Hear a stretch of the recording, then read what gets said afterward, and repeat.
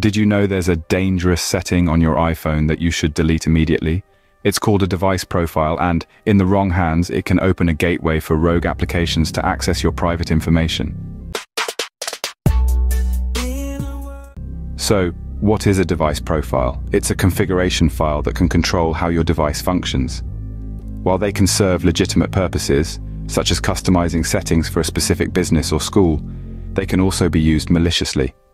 Scammers can trick users into installing rogue device profiles, which then allow malicious apps to be installed onto the device. These apps can access your bank accounts and private information, posing a serious security threat. Now, you're probably wondering how to check if you have any of these dangerous settings on your iPhone. Head over to your Settings app and tap on General. From there, scroll down and select VPN and Device Management.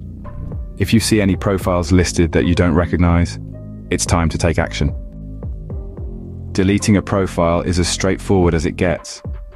Click on the profile you want to remove, and you'll see a big red Delete Profile button. Tap it, enter your passcode if prompted, and the profile will be gone, taking with it the security risk it posed. Remember, the best defense is a good offense. Regularly review the device profiles installed on your iPhone and remove any that you don't recognize or no longer need. Stay vigilant and protect your privacy. We hope you found this information helpful. Don't forget to check your iPhone settings and delete any dangerous device profiles. Stay safe out there.